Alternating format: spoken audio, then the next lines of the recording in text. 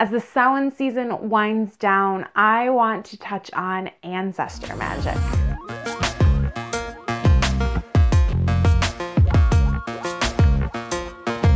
Hey there, saplings. Welcome back to Esoteric Moment. Today, let's chat a little bit about ancestors and their place and role in Druidry. So I'm going to start with, this is a picture which can't see super well on the video camera, but this is a picture of my grandmother, her 3 sisters, her parents, and all of their husbands, and the first few grandkids, or the kids of my mom's generation, basically. What I love about this photo is that these are the 4 women who started one of our favorite family traditions. We do what's called a Barlow Dunphy Thanksgiving, and we invite everyone who is related to these 4 women to come to a potluck Thanksgiving. This Thanksgiving is hosted by a different person every year. We will be hosting this year, and it happens all across the US because that's how far our family has traveled and moved about. What's interesting about this family tradition is that you never know who will show up each year.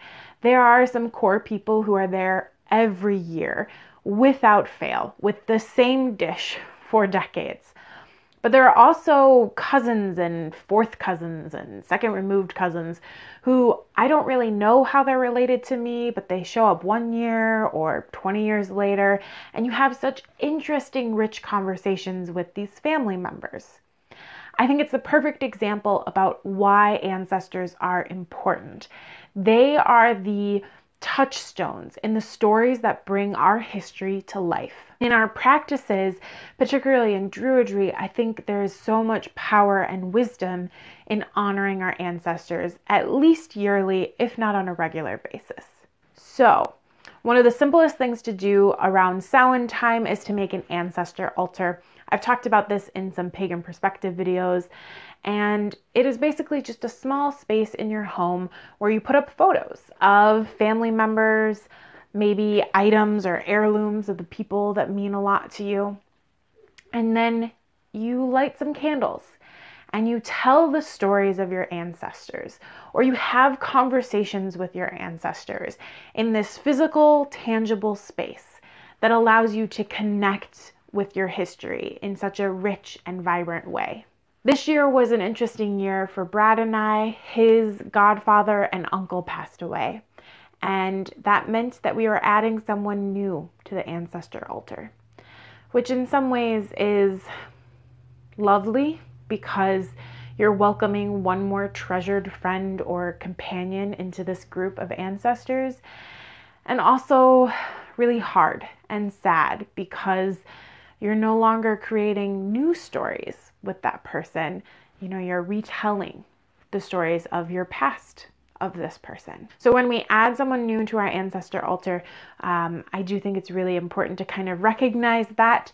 And Brad and I are still working out the best way for our family to kind of do that. But I would encourage you, if you do an ancestor altar, to maybe write a formal ritual for adding someone new. I think that is a very powerful way of using ancestor magic. Another great bit of ancestor magic is to work with your family tree.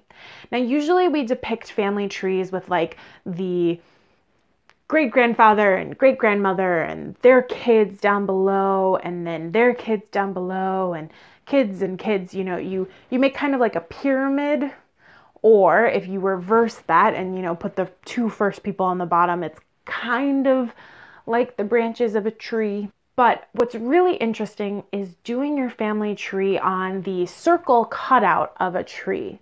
So if you're lucky enough to be by a hardware store, or you have your own trees that have fallen down, see if you can get a slice, kind of like a pie slice of an actual tree trunk or tree branch.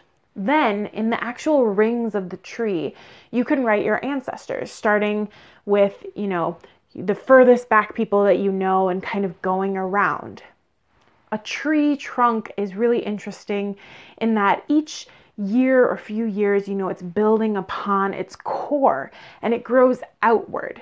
This is really, I think, a much more fitting image for how we think about our ancestors and family trees, because we really are building from the core. We're reaching back through to find the stories and magic of the people who came before us, while, recognizing that we are ever growing in new spaces and in new ways. This year, if you have time, I would strongly recommend making sacred space, taking this slice of a tree and taking what information you have, leaving room for the gaps that maybe you don't have names and memories of your ancestors, and make something tangible that can sit on your altar or in your sacred space on a regular basis. It's also a cool teaching tool that's a little bit easier for kids to play around with because paper breaks. And if you have old family trees like I do, you never want to rip that paper or anything like that. Of course, we can't talk about ancestors without talking about the shitty things that come up, right? Not all of us like our families of origins. Not all of us have families of origin. We might not know who our ancestors were, or have stories or pleasant memories of the people who came before us. This is where ancestor magic gets real, because there are ways of calling on our ancestors, even if you didn't know them personally, that allows you to have conversations and work through the family trauma and systems of hurt that have been in place for your family. The Obad ritual for Samhain is lovely in the sense that there is a part that deals with ancestors. I won't go into it too far into detail, but what I want to share with you is create sacred space and ritual language that allows you to make space and welcome the people who maybe you don't know. Welcome those from your past, those from your bloodline, those ancestors of the place you're living now, and talk to them about the hard things in life. Where were the unforgivable acts in your family? Where were the stories of trauma and hurt? Having conversations, recognizing that in a sacred space can be a powerful way to work through those issues and confront some of the least pleasant parts of our families. If we can confront these, if we can learn from these situations, that wisdom can be gained by us, but passed on in the future. So hopefully we can have fewer stories of trauma and wounding from our own families. Hopefully we can help break the cycles of abuse or neglect. Hopefully we can, make our future generations more compassionate to those who are different or other than ourselves. I certainly have had to confront some issues in our family when it comes to, being of privilege. Most of my ancestors, all of my ancestors are white. And that means that when we came to this country, even though we have stories of working hard and being picked on and bullied and sorts of things like that, really we were invading someone else's country. And it's important to recognize that my ancestors, in whatever small or large ways, had a huge impact on the native people of this country. And I can't fix all of those wounds. But at least by acknowledging that my privilege has a direct cost for different peoples, I can hopefully start to change the conversations we have and hopefully begin to work for political and lasting change that helps remedy some of the injustices we have just put on the native people of this country. We really like to pretend that we have healed all of the wounds between First Nations and white people of this country, frankly. And that isn't always the case. Mostly isn't the case.